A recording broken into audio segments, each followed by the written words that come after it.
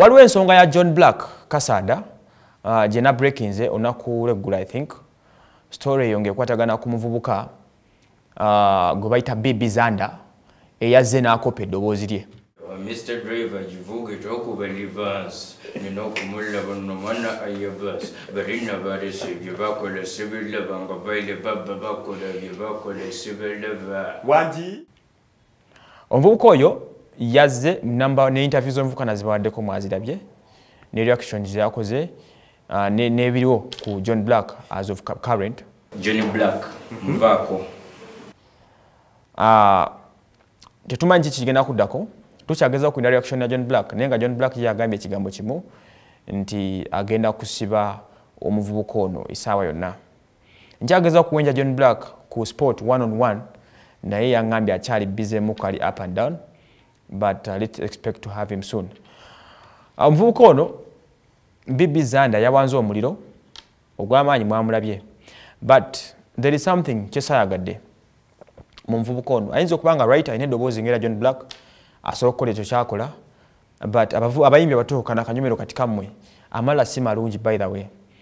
Nabadde mbakolako interview naye nga muvubuka they are too reactive malala nga mangi.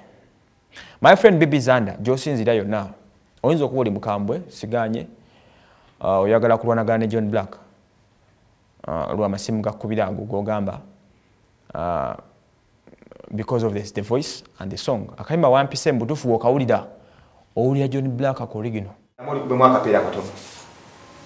Mr. Driver jivuge tokuba livans nina okumulaba nno mwana ayabas balina balese bye bakola sibiraba nga waile baba bakola bye bakola sibiraba obuvubuka kitundu kisebo ayabas. Nja kutandikira ku muvubuka ono straight. One, toyinza kunkakasa nti tomanyi John Blaq tekisoboka. Akayimba ako igwena John Blaq ane endoboozi lya munne.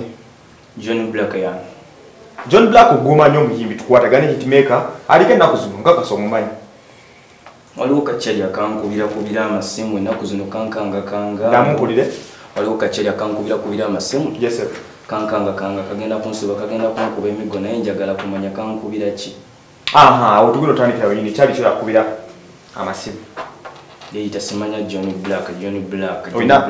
Yakubidde essimu ki? Yankubidde ku simu yange ya Airtel. Ndiga bitya. Nankanga gwe ka audio nkayina. Wakagudde. Tugeze ku respecting abayimbi bano. Zijukira Fiki bamubuzaako lumu omanyi John Blaq, Fiki naga atamanyi John Blaq. That's very bad. Omuvubuka nkakasa omanyi John Blaq. So ekyo wakoze kibi era saakyagadde. Secondly, amalala gakyannuma ago the way you react to answers and questions is si kirungi. Era manager nkugamba mutabani oyo wabanga wakuyitamu discipline is first. Music industry ntaganya abantu ab'empisa. Abantu abatana mpisa music industry bagudde. People like Bafana, lack of discipline bagwa. Okitegera. Ebimu kuyongera okukyankanya abantu nga Gravity kubeera nakuvuyo. Oba nfuna. Ebyali bisudde kalife mabega kawo lack of discipline. Bamala ganukula abantu nge bakoze ki? Basanze. Mu buli kyokola discipline first. Niyo bango lwakufuna bwagizi n'okubeera omwetowaze. Fena tukola tuli mu media omulala asobola okubeera n'akuvuma kyayagadde. Oli n'akulangira essaati gy'oyambadde. Buli omu asobola okwogera ekigambo kyayagadde kubanga they are your fans.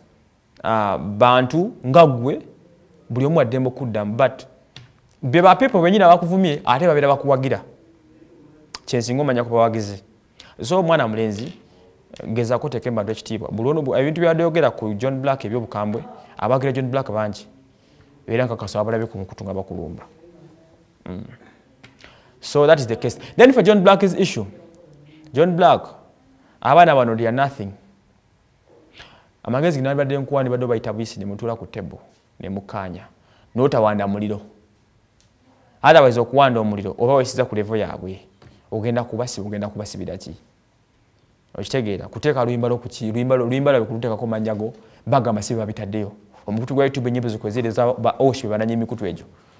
Okitegeera kati buli reactinga n'abaana bana abato n'obasuubiza bako ato basibe kigenda ku affectinga muko. John Blaq level gy'oliko n'omwana akyali toto nnyo okubanga mufaafagana naye. Me I would advise you omwana bayite bwisi mwogere. And by the way, that song is good. Akayimba kalungi nnyo akayimba k'abaana singa abayise empula ku tebo n'obayo obukadde obubiri. Yey, kuba kati ennyimba z'olinawo zigenda ziggwako. Kano akapya kadudu ati ke wakafulumya si ke kakabye ennyo akalyawo. Kano kwakoze ne Andre nako kawewufu. Omwana abadde akukowedde tune singa atudde butuzi nabo n'ogibagulako n'ogifuula yiyo. It would have been better. Akayimba kali badde kakutwala emyezi emirala ng'ena. Kayimbe wampise kalungi. Zina kaagadde. Naye nga lutalo lwa John Blaq tujja kulaba gye binaggwera.